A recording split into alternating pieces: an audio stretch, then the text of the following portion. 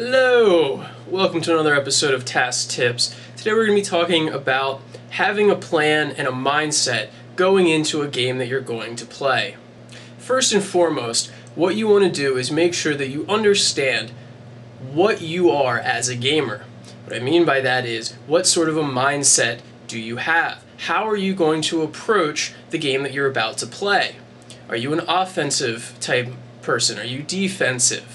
Do you like playing one way versus another? You're going to be able to best play and maximize your potential in a game if you understand a little bit about yourself and have a bit of a strategy going into what you're going to be playing. This is a bit more of an abstract topic, so I'm trying to give you a few abstract and qualitative type examples and not so much game-specific examples like I've done in previous videos, such as things like if you're playing a RPG, okay? Generally speaking, in RPGs, you can go about your character creation in multiple ways. Certain games allow you to be a warrior, or a mage, or a ranger. Games such as Sunny, or Hands of War, or Talesworth Arena allow you multiple different classes that you can choose. Now, if you understand a bit about yourself, you'll know what class will work best for you. Whether you're the brute, strength over lots of health, just kind of hack and slash your way through things, or whether you're the methodical wizard, hanging back, shooting and killing from afar, using a bit more strategy. If you choose the wrong one, you won't have as fulfilling of a gaming experience. You likely will have a lot more trouble succeeding in the game that you were playing. Another little bit different example of this would be in tower defense games. If you understand yourself in the best strategy for you onto how to build either your maze or your structures along the pre-designed route. Whether you use lots of small towers and micromanage, whether juggling is most appropriate for you in terms of micromanagement, whether you like a couple of large powerful towers that you continue to upgrade until they're at a maximum and then start over, whereby you have little micromanagement. Certain factors like that will play heavily into your gaming experience. Definitely the game itself will dictate some aspects of this, but many games, top games generally speaking, will allow you to play the game to completion through multiple pathways. In these examples, it's best to choose the one that is best suited for you. In shooting games, either first person, third person, top down, whatever type of shooting game, there are lots of different strategies that you can have going into these games. Again, it's best if you understand yourself. Are you an offensive person? Do you like to just run through your shooters as fast as you can and get to the end, like it sometimes works well in Thing games? Are you a defensive person? Do you like to stock up on shields so you can hang back and methodically explore and slowly kill off guys one by one? Are you the sniper type? Again, hanging back, killing one by one, but a different strategy from that defensive tank.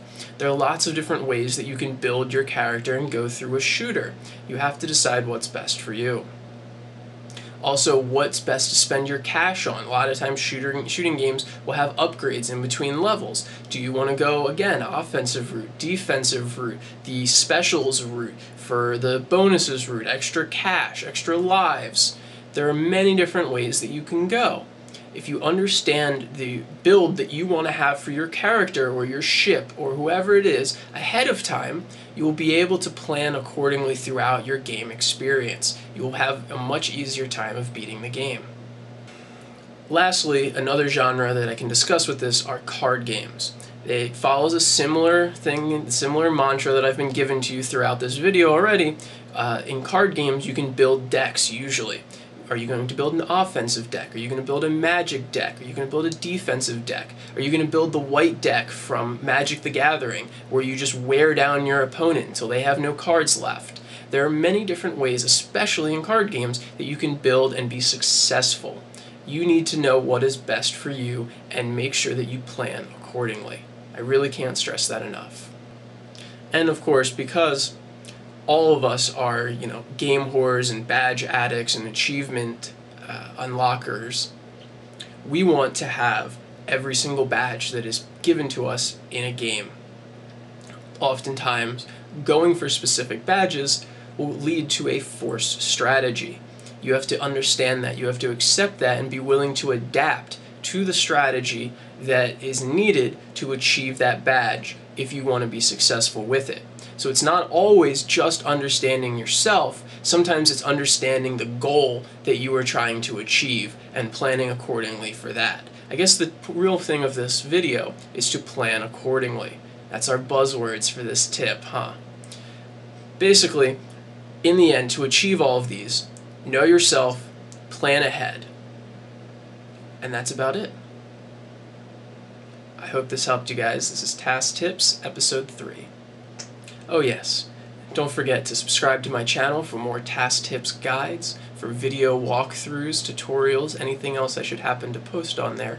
Make sure to post comments so that you let me know how much you love or hate this video and my beautiful and ugly face. And let me know what your suggestions are for future videos. I am definitely running out of ideas for this gaming series. I have 4 or 5 more, but after that, I need your help. So, please, post comments, rate the video, subscribe to my channel. I will love you eternally.